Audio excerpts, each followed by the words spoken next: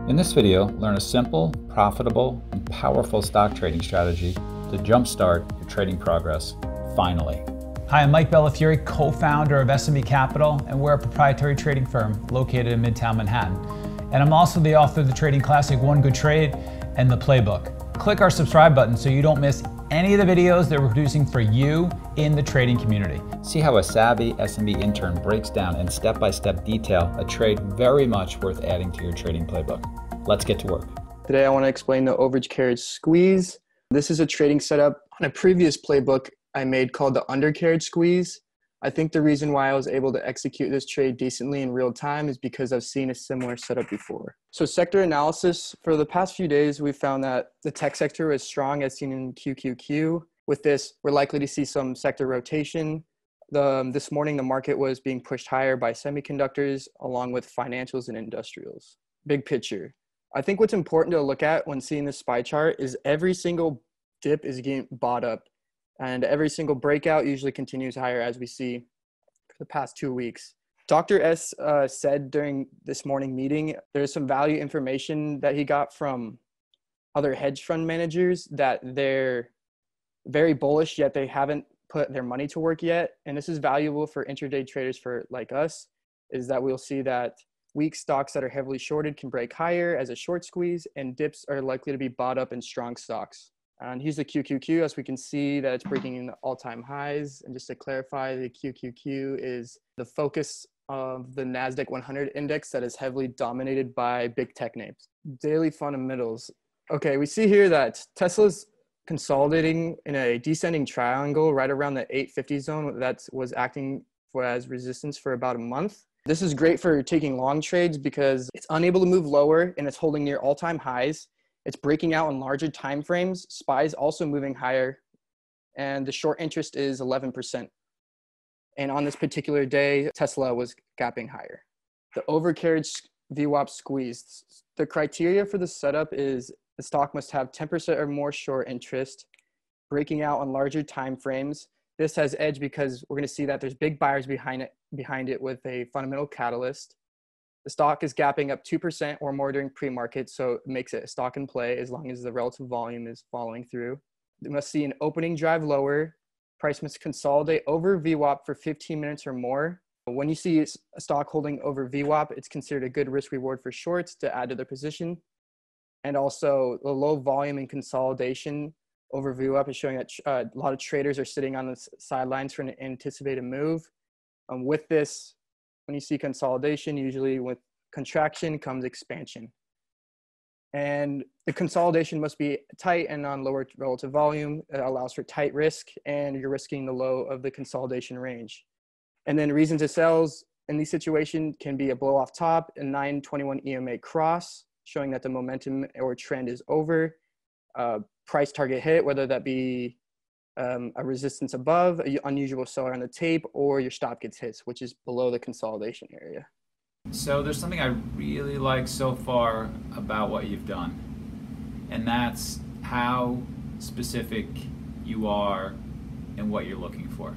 You have clearly defined variables that you're looking for.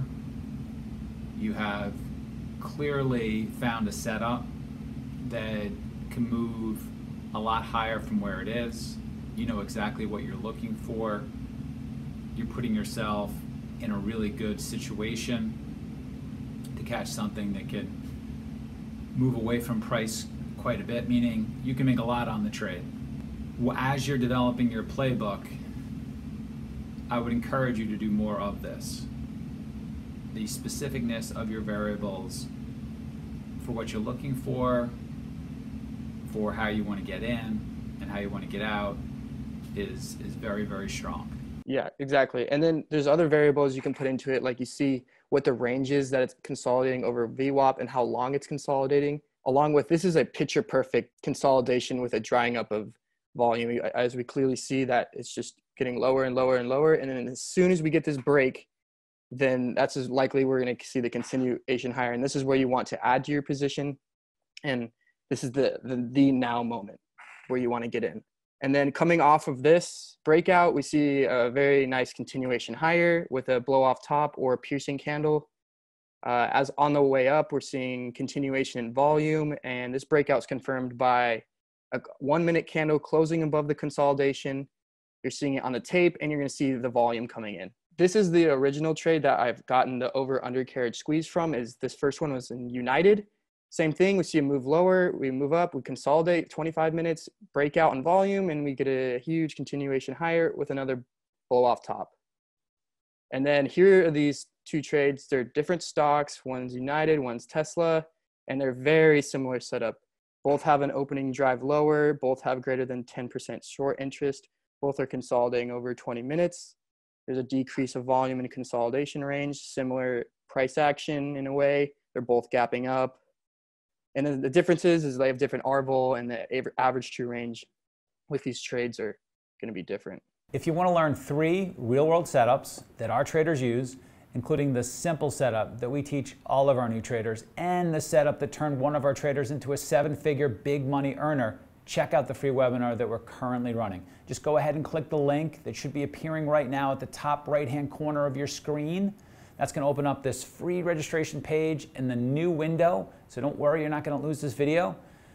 You're going to learn more in a couple of hours from this trading workshop than from years of online education. I also want to show you guys 2 setups. These are from today. So this is Wayfair. I wanted to see if I could find some setups in this. I didn't play this because it wasn't in my pre-market plan. But same thing, we get a move lower, we get consolidate for 30 minutes, and we get a move higher. Wayfair fits all the criteria. They have a 28% short interest, and they're gapping up higher in pre-market. This meets all the criteria for a under or over carriage VWAP squeeze. And then there's another one, same thing. This is also today. We get a move lower, we move up, we consolidate over VWAP. For this one, it was for 30 minutes in a 90 or in the 9th range, and we get a breakout on elevated volume and continuation higher. Like, these setups all look super similar to me. I'm sure it does absolutely for you guys as well. You can find edge in this type of setup. Have you built a filter yet for either of these trades?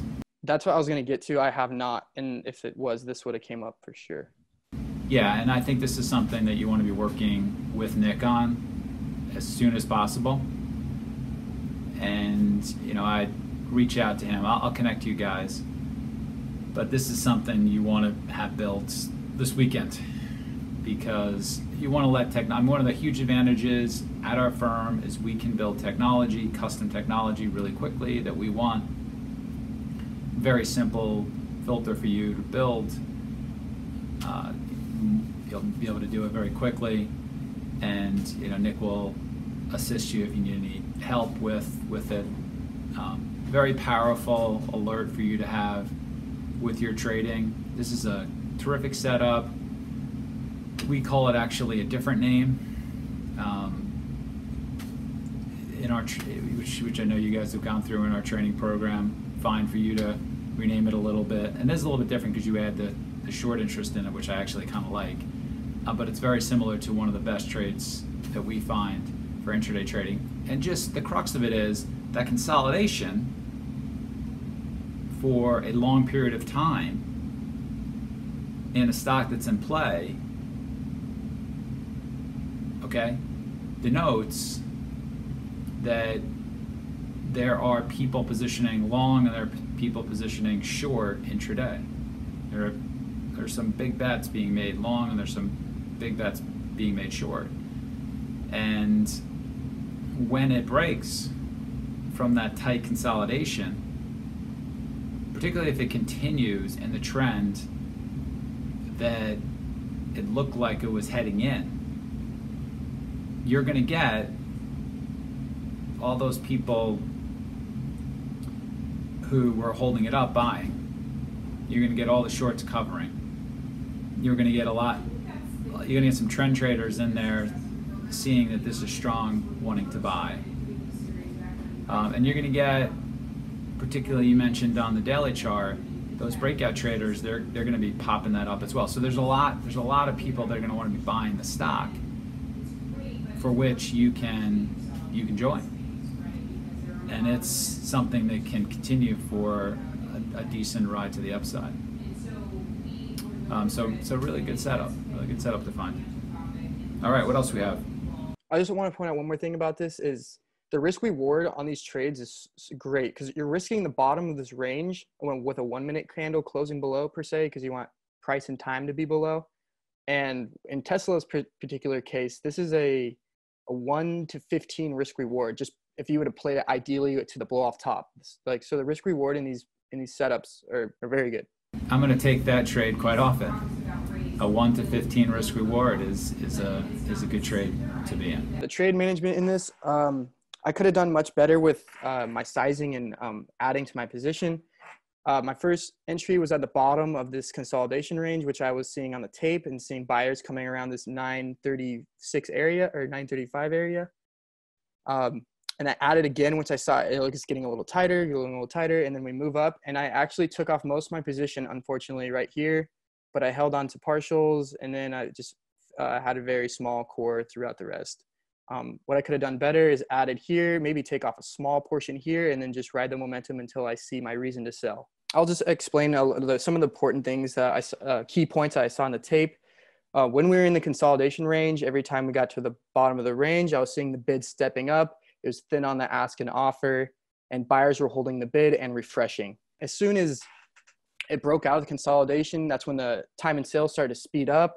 Again, the bids were really stepping in. Most transactions were on the ask. Big prints are also on the ask, and time and sale was accelerating.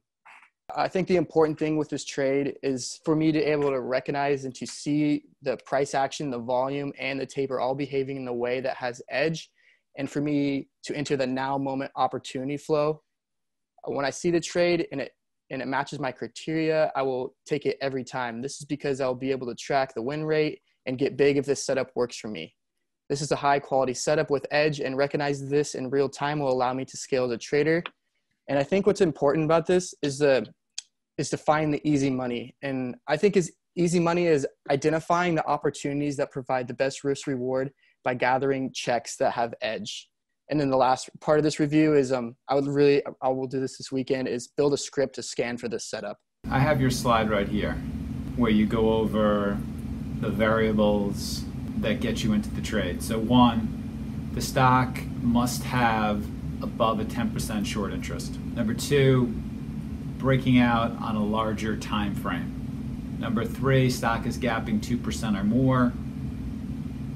Number 4, price must consolidate over VWAP for 15 minutes or more. And number 5, consolidation must be tight and lower relative volume. And I don't think you've talked about that yet, Coleman, which is in that consolidation, what do you mean and what are you looking for when you say lower relative volume in the consolidation? So when price is in that consolidation within a range, the volume in that time is going to be lower than the opening drive lower. And when we see the consolidation in that range, a lot of traders are going to, I would see that as like indecision, or a lot of traders are sitting on the sideline waiting for that breakout to happen or that next move to happen. Yeah, and I like how you're adding a high short interest for this as well. That's going to cause, particularly from the long side, that's going to cause the stock to move a little bit more because you've got more natural buyers who are covering their shorts. So I like the addition of that variable as well. And then you go on to say why this has edge. 1, the price action is breaking out on a larger time frame with bigger buyer behind it with news. 2, sectors moving higher with news and other stocks. 3, holding above VWAP, good risk reward for shorts to add to their position. The greater the squeeze for the long. Number 4, low volume and consolidation means traders waiting on the sidelines for an anticipated move. 5, tight risk, risking the low of the consolidation range. Yeah, so it's important when you're building your playbook to get a feel for why this trade is going to work. If you're going to spend time building your career from a playbook, and you're going to practice and put money in play from your playbook, you want to sort of understand why are these trades working as best you can. That gives you more confidence unless you're just a quant, which is fine. Maybe some of you will become quantitative traders. But even a quantitative trader is gonna want to have confidence for why it's going to work. I'll give you an example. So I'm reading the Jim Simons book, which I'm sure plenty of you have read, and talks about the birth of Renaissance and how they developed into, probably one of the great money management firms of all time, if not the top. And the story behind Renaissance is it was a firm that was first started by mathematicians, mainly from the Stony Brook math department, SUNY Stony Brook in Long Island, who were trying to solve the markets through math, through analyzing data. And one of the first big discoveries that they made was done so by analyzing data. And that this is certainly raw for today's terms. They were pioneering how to be gathering data, sorting through it, and finding edge by doing math and finding patterns in data. And so the data wasn't anywhere near as vast as it is now. But the ideas are the same, which is, how do I find edge? How do I find patterns based on using big data and coming up with quantitative models? And when they came up with one of their first very promising models, Jim Simons, incredibly gifted mathematician, whose goal in starting Renaissance was to have a quantitative model who he could rely on, because he didn't really like the ups and downs of trading when he used his discretion. He had trouble stomaching it.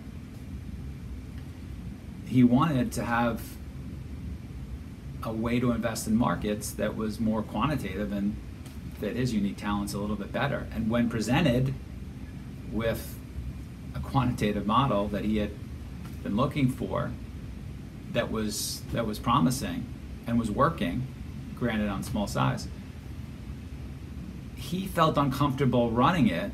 Jim Simons felt uncomfortable running it because he didn't quite understand why the model was spitting out buy and sell signals. And because he couldn't understand, he had less confidence in it. And it even for somebody whose goal it was and who was so gifted in math, it took him time to get used to that. So, our human nature is, if we can understand why these trades are more likely or not to work, we're going to just naturally, as discretionary traders, have more confidence in them. So that makes sense. And then your reasons to sell: blow off top, number one. Number two, the 9 or 21 EMA cross, squeeze upward, trend is over. Coleman, can you explain what you mean by that? Yeah. So as price is squeezing higher, the 9 EMA is going to be above the 21 EMA. And likely when we see the backside of the trade, the 9 EMA will cross back under the 21 EMA, showing that the trend is likely over and the price of the stock is overextended relative to that day. All right, great. 3, resistance or price target is hit. That could be a pivot point. That could be a capitulation area that's overhanging. Maybe that could be all-time highs. It could be a multiple of things. And then the unusual seller on the tape, usually like what you'll see is the asks start to get really big at a whole number. It's likely to be at like a big number, and the price isn't able to break through that. And maybe you see it test a couple times and it fail at that level, and then we'll likely see continuation lower. And then your stop hits. So your reason to sell is your stop is if a price breaks below the consolidation. So you're having a super tight risk. All right, good. And how do you feel about these trades overall, these 2 trades that you've identified? I really hope to see them again. I see the risk reward in them is so high. If I take these trades like hundreds and hundreds of times, even if I have a 50% win rate, the risk reward is so high that all the wins will weigh out all the losses. All right, great. So let's keep taking more of them. Let's get those filters going. Yeah, really like the trade for you. Really like the trade for the guys listening. Powerful trade. Encourage you to take more of them. It's a trade that absolutely works. Trade you absolutely can start seeing success in pretty quickly. So good stuff. Really like the variables. Really good job there. Hey, go ahead and click our subscribe button so you don't miss any of the videos that we're producing for you in the trading community. And please take the time to add your feedback in the comments section for what videos you'd like for us to produce next and what you found helpful from this video. From all of us at SMB, train and trade well.